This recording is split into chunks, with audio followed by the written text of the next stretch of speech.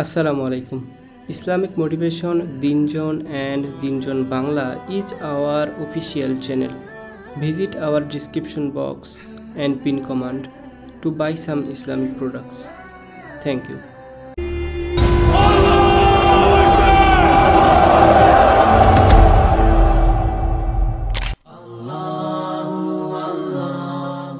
My brothers and sisters, what is your relationship with the word of Allah subhanahu wa ta'ala?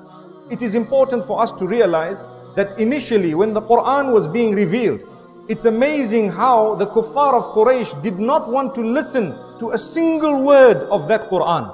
And the reason is, as soon as they heard a word, immediately they felt inclined towards it no matter who they were. Even the enemies felt inclined towards it.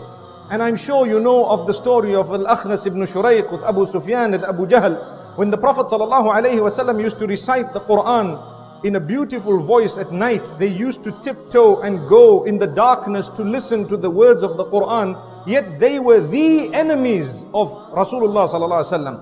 They did not accept him, they rejected him, mainly because of arrogance, not because they belied the message and its contents. They knew deep down this is the truth. Wallahi, they knew deep down that this is the truth. And this is why Allah subhanahu wa ta'ala says, قَدْ نَعْلَمُ إِنَّهُ لَيَحْزُنُكَ الَّذِي يَقُولُونَ فَإِنَّهُمْ لَا يُكَذِّبُونَكَ وَلَكِنَّ الظَّالِمِينَ بِآيَاتِ اللَّهِ يَجْحَدُونَ.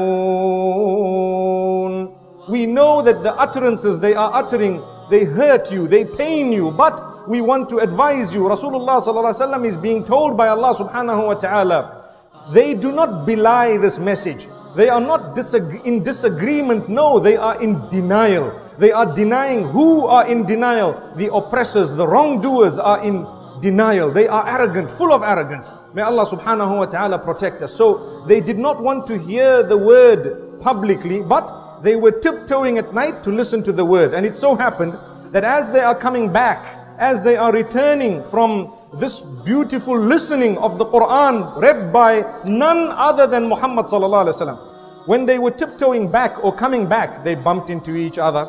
What are you doing at this time of the night? May Allah safeguard us. What are you doing at this time of the night? One asks the other, and the other one says, well, what are you doing at this time of the night?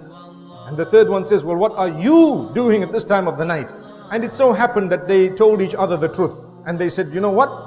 We went to listen to the word of Rasulullah ﷺ or the word of this man. We just wanted to hear it. They said, no way. We are the leaders. We are the leaders of Quraysh. We are the ones who are telling the people not to listen, and we are the ones listening. Imagine what hypocrisy. May Allah safeguard us from hypocrisy.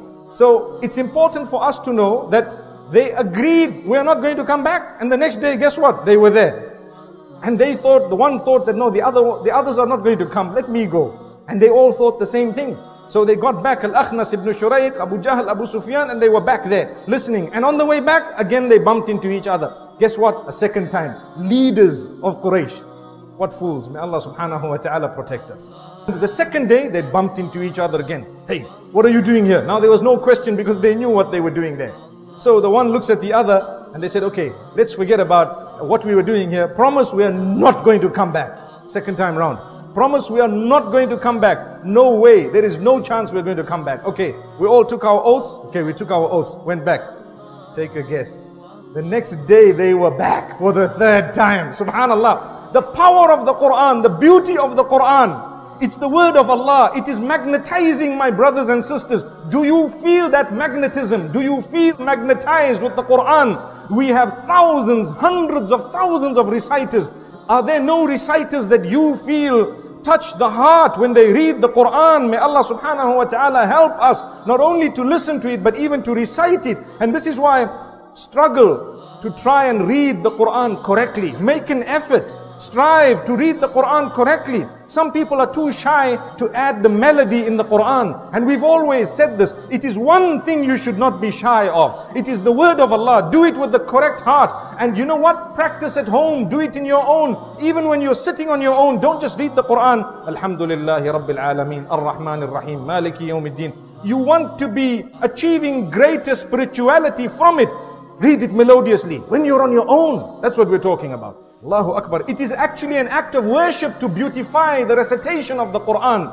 and to read it correctly. May Allah make it easy for us. Assalamu alaikum. Islamic Motivation, Deen and Deen Bangla is our official channel.